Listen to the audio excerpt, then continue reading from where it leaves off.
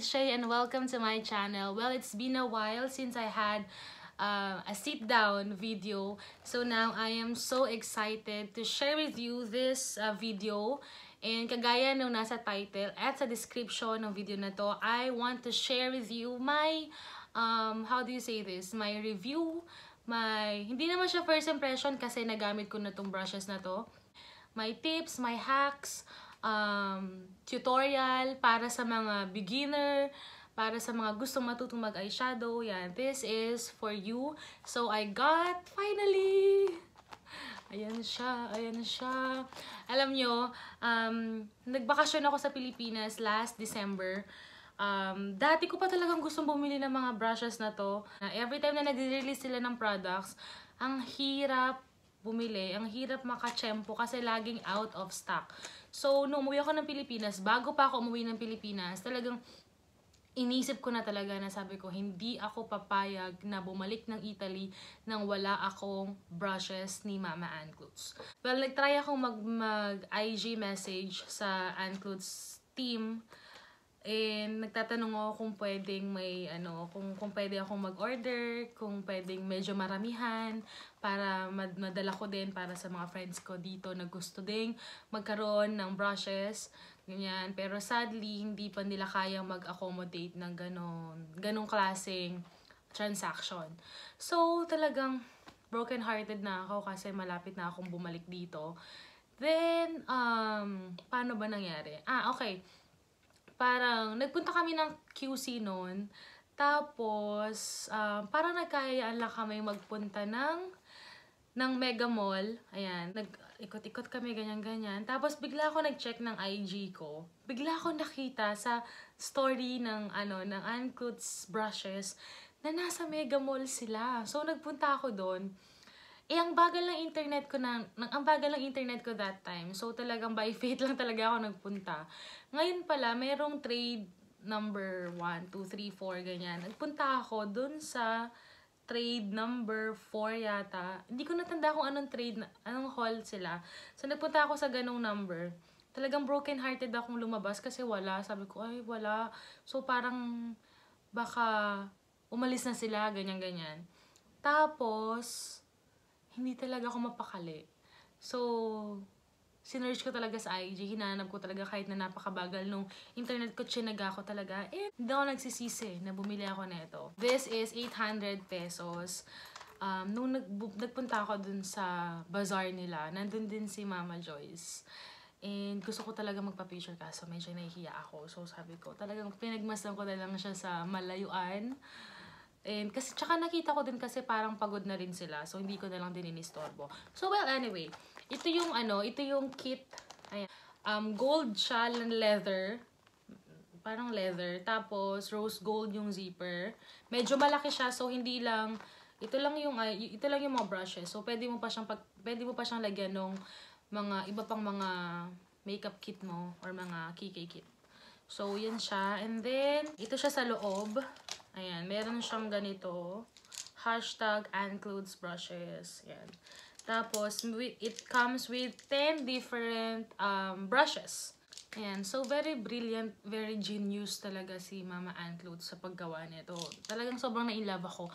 Ang downfall lang talaga sa akin is, pagka yung nahuhugasan ko na siya, ayan siya. Parang medyo nagbubuhag-hag siya tapos, parang nalalaglag yung mga ibang mga strands nung mga brushes. The rest, okay siya sa akin. Yun lang talaga yung downfall ko. Hindi ko alam kung dahil sa sabon, pero yung sabon naman na ginagamit ko is yung cleanser ng Beauty Blender. So, hindi ko alam kung bakit siya nagkakaganon. Well, anyway, yun na nga siya. So, bago ko ginamit tong brush set niya, nanood din muna ako ng tutorial niya. Para syempre, kasi ako nga, hindi naman ako masyadong magaling mag-makeup. Hindi rin ako professional. Hindi ako mahilig gumamit ng brushes. So, yun. Pinanood ko muna. So, without further ado, let's start. Okay, so umpisahan natin sa E01 Liner Brow Duo. So, itong Liner Brow Duo na to, mayroon na rin siyang spoolie. So, gagamit ako ng Anastasia in the shade of Chocolate.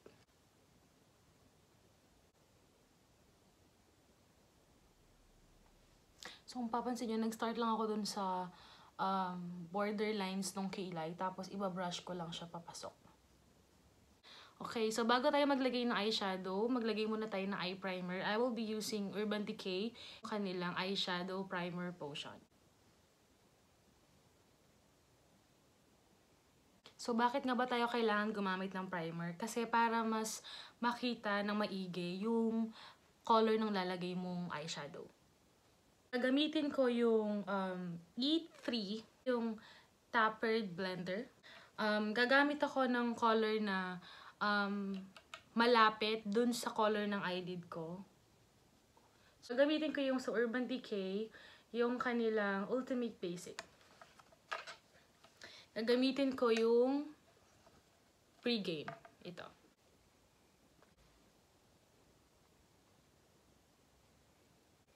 So, bakit natin kailangan lagyan ng eyeshadow after ng primer? Kasi para ma-seal yung primer na nilagay natin kanina.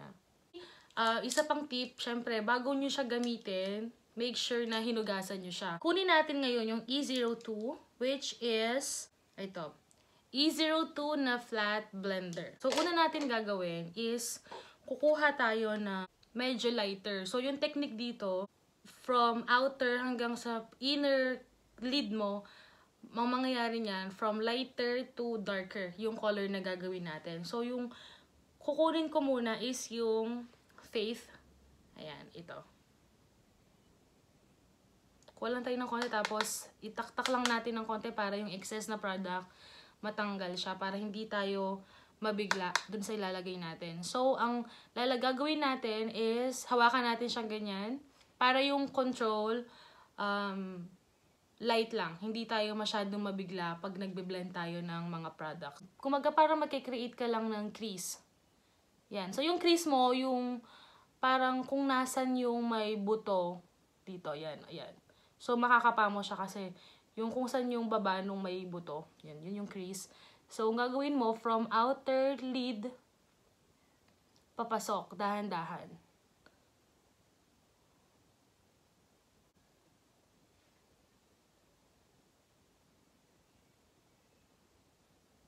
Ayan. So, yung sa kabila naman, Faith ulit.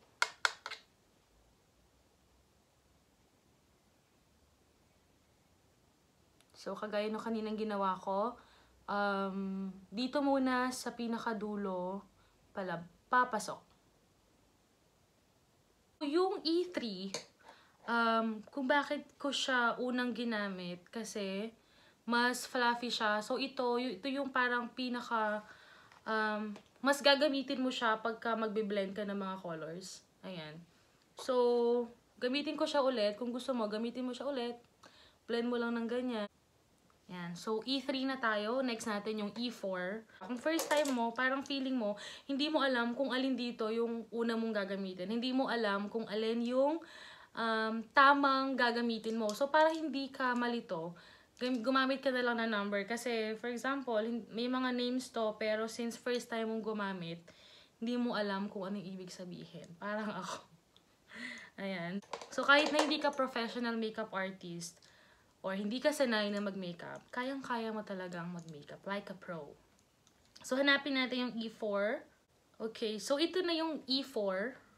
Ayan. Rounded blender. Okay. So, kanina, gumamit tayo ng medyo light na color. Ngayon naman, gagamit tayo ng mas dark dun sa ginamit ko kanina. Ang gagamitin ko ngayon is yung extra bitter.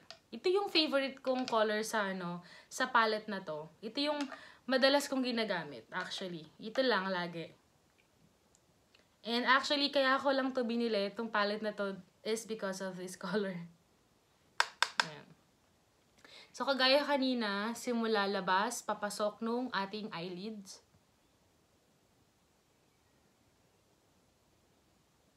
Tapos, ang ita-target mo is hindi mo na tatamaan yung color na nilagay mo nung una. Dapat, ang gagawin mo siya nun sa mas mababa, dun sa color na nilagay mo kanina. Tapos, papasok ulit.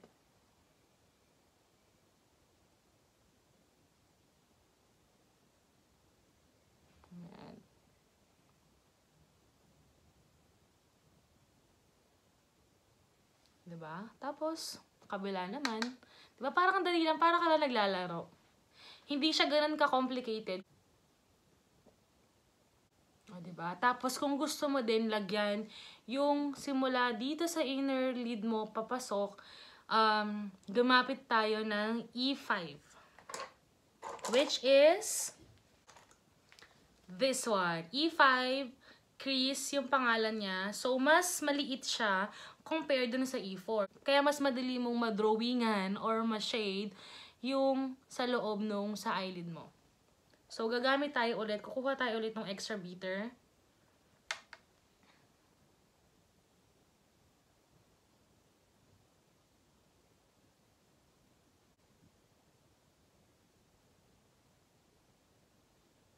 After mong magamit yung E5, gumamit naman tayo ng E6. Siyempre, after 5, number 6. So, yung E6 is yung shader. So, yung sa shader, ilalagay na natin yung pinakagitna. So, dito, gamit tayo nung mas shining shimmering. So, gagamit ako ng palette ni Judy, ng It's Judy's Time.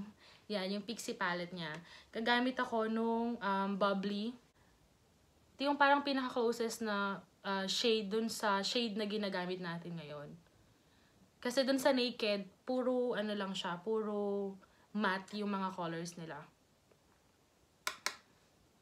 So, ilalagay natin siya sa gitna. Wala palang salamin.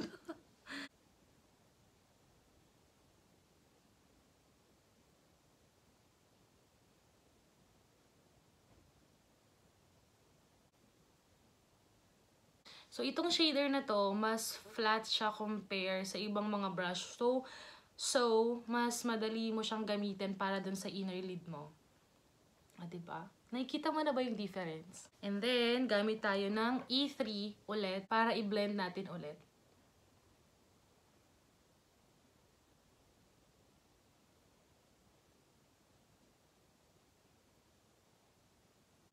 After nung E6, hulaan niyo kung anong gagamitin ko. Siyempre, after nung 6, 7 naman, ito yung flat shader. Pwede mo rin siyang gamitin kung gusto mong maglagay pa ng extra color dun sa gitna ng eyelid mo. Lagay ako ng dun pa rin sa PIXI yung snowflake. Ito, ilalagay ko lang siya dun sa mas pinaka gitna nung eyelid ko.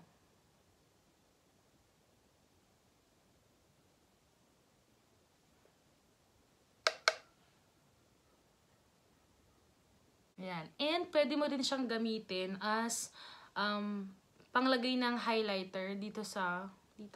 Pero syempre, konti lang. Ayan. And then, after nyan, nasa na ba tayo? E8. Itong angled shader naman to, maya natin siya gamitin. Ito ginagamit ko to usually sa aking nose line. So, mamaya na siya pagkatapos ng eyeshadow. Kung gusto mo namang mas mag-intensify pa yung eyeshadow mo, gamit tayo ulit nung balikan natin yung E5, yung sa crease, para mas ma-highlight yung nilagay mong color dun sa labas ng crease mo. Gamit tayo nung mas dark pa dun sa extra beater. In this case, gagamit ako nung, ayan, lethal. Tapos, syempre, dahan-dahan lang kasi mas dark yung color nito. So, unahin mo siya dun sa pinakadulo.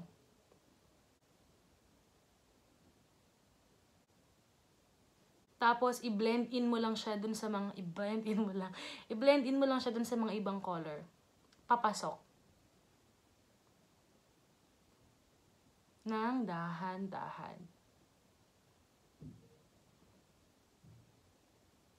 Ayan. So, kita mo na yung difference niya dito at saka dito.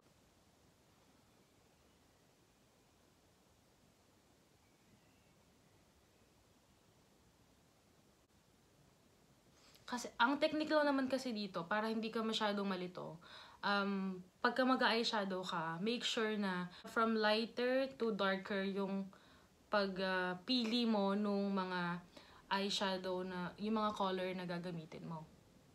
And then, after nyan, Dito na tayo sa baba kasi nagamit na natin halos lahat. Dito na tayo sa, anong number na ba? E9. E9 na tayo. So, yung E9 is pencil. Itong E9 na to, medyo mas,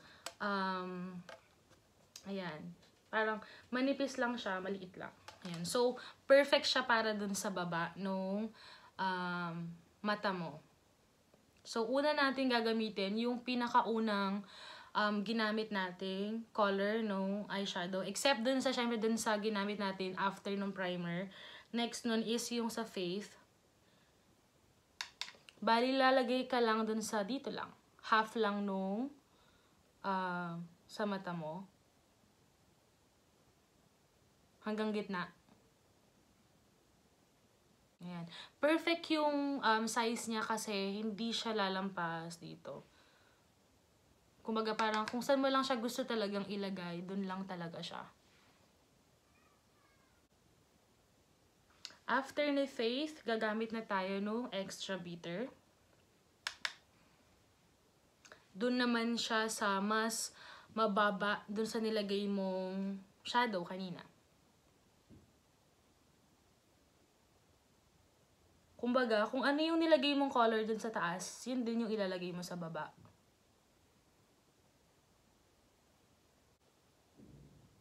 Tapos after nung extra bitter, gamit tayo nung E10 na smudger. Ito sa baba lang din siya. Perfect lang din siya kasi nga manipis lang siya. Oh. Ayan. So gagamit tayo nung yung pinaka dark na dun sa ginamit natin, yung lethal.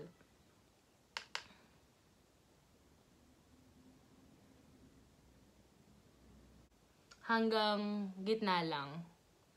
So, itong smudger, pwede mo siyang gamitin din. Pang smudge. Kaya nga smudger, no? Pwede mo siyang gamitin pag gagamit ka ng pencil liner, ganun.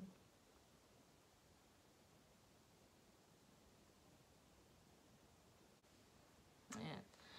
After nyan, dito naman sa inner corner hanggang papasok ulit, gagamitin natin yung kaninang ginamit natin dun sa loob ng eyelid. Gamitin natin ulit si pencil, tapos kunin natin yung si bubbly nung sa palette ni Judy.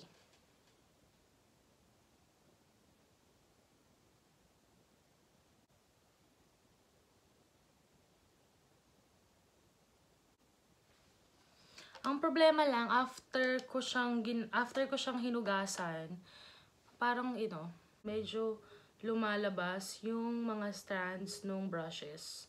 Ito lang yung para sa akin off. Hindi masyadong okay. Pero the rest okay naman yung paggamit. And then after nun, linisin lang natin ng konti. Para kunin natin yung snowflake. Tapos maglagay tayo ng konti dito sa inner lid natin. Inner corner ng lid.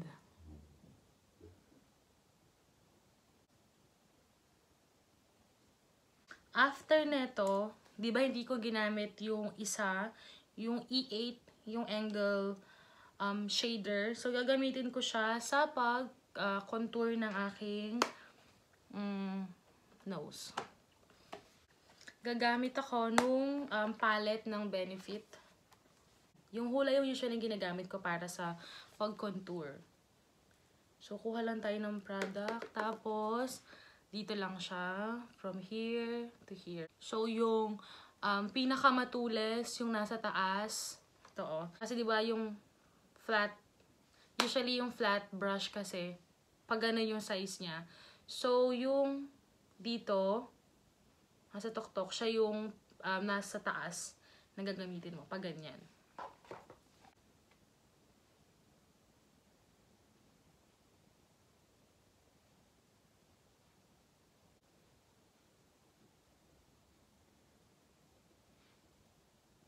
After nito, lagay na tayo ng eyeliner. So, kung yung eyeliner mo is gel, pwede mong gamitin yung easier one kasi perfect din siya. Hindi lang para sa kilay, kundi para sa liner. Kaya nakalagay dito liner brow duo kasi pwede mo siyang gamitin kahit na kilay man or pang eyeliner. Pero since ako, gagamit ako ng liquid eyeliner from Happy Skin.